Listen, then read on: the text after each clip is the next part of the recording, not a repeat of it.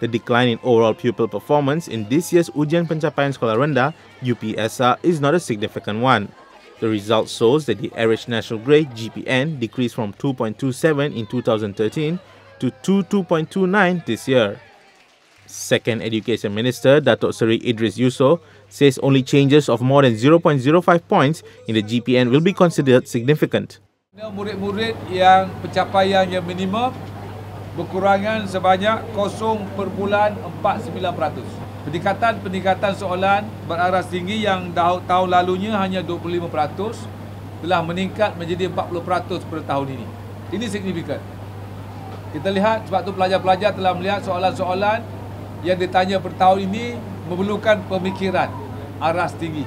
Kita membuat analisa, dikatakan penurunan 0.02 walaupun tidak signifikan adalah kebanyakannya adalah kerana adanya soalan-soalan yang beraras tinggi tadi.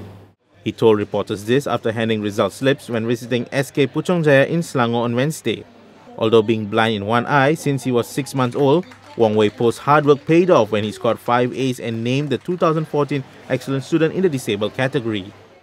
Actually, it's just something not very hard. It's just to study hard, just take enough rest.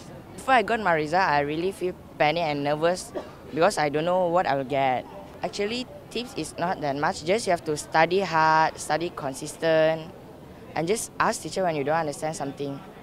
Meanwhile, in Alostar, the overall passing rate has improved by 2.19% to 68.13% from 65.94% last year. A total of 16 schools obtained 100% pass. SJKC Ket Hua has 33 students with straight 7 A's. The school was the second top schools in Kota Star district this year with 157 of its 189 pupils passing all subjects. On another matter, Idris also says the ministry is considering using radio frequency identification technology to track question paper packages as they are being transported to schools.